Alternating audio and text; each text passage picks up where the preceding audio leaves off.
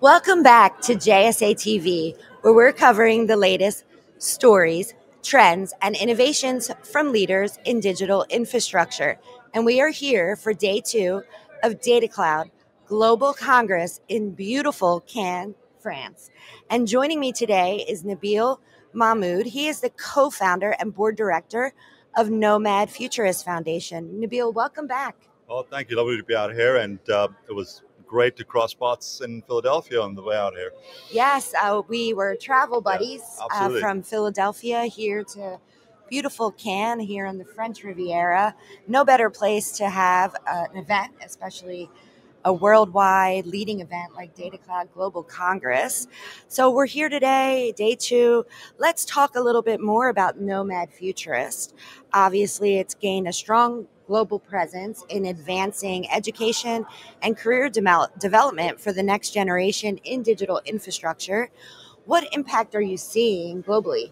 Quite a bit. So, on a positive note, we were here last year. We were trying to expand our reach globally. So now we are in 6 of the 7 continents. That's a massive, massive win. I think it's also become clear to the sector that we've got a significant human capital deficit that needs to be addressed. Roughly about 300,000 jobs need to be fulfilled in the data infrastructure layer by the end of next year, and about 1.6 million by the year end 2030.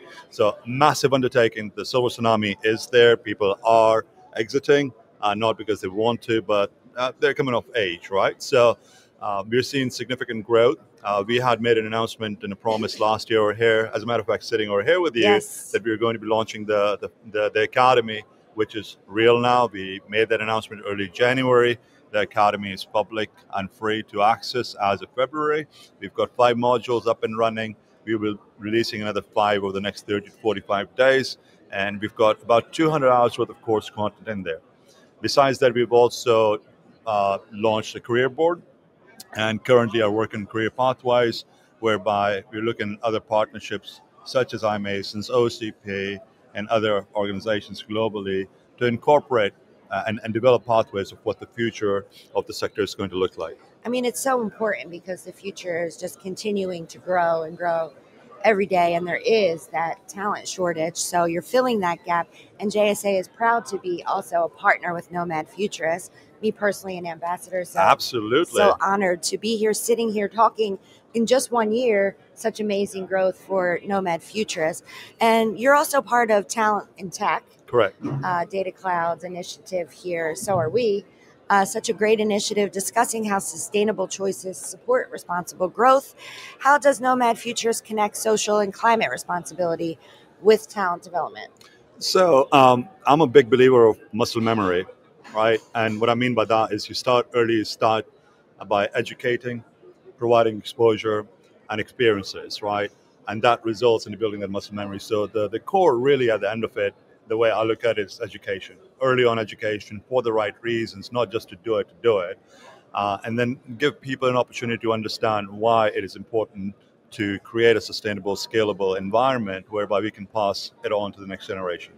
How are we doing that? So, we've taken the approach of being that connected tissue in working with organizations like JSA or Telecom and Datacloud Congress and others on a global basis, carrying that narrative across every single domain that's possible and educating everybody and trying to unify that voice. So it's one voice, one cause, so let's do it for the right reasons. Absolutely. And you're holding that microphone there with Greener Data, Greener our Data. initiative Absolutely. At JSA. So it's so important to continue responsible, sustainable growth in our industry for sure. And AI, of course, we have to mention AI. Yep. We're still hearing it at each and every conference over and over again. The AI growth is really impacting our industry. And of course, the next generation as well. From your perspective, how should the next generation prepare to thrive in an AI augmented infrastructure environment? It really comes down to education. We have gone through the cycle of converting from analog to digital. I clearly remember when I got my first computer and I had the dial-up modem. It was like a time lapse. The world changed in front of us. Yes. So with children and the younger generation actually being digital natives, it's muscle memory to them. They were born with it. I mean, they can zip through applications like it's no one's business. I mean, it's just at their fingertips. To answer your question, it really comes down to educating. A lot of them play with all those apps. They can develop technologies, they can develop platforms, but what's lacking is why are we doing what we're doing? And that comes down to the roots and understanding and educating the basis of it. AI is not our enemy. I just want to clarify that.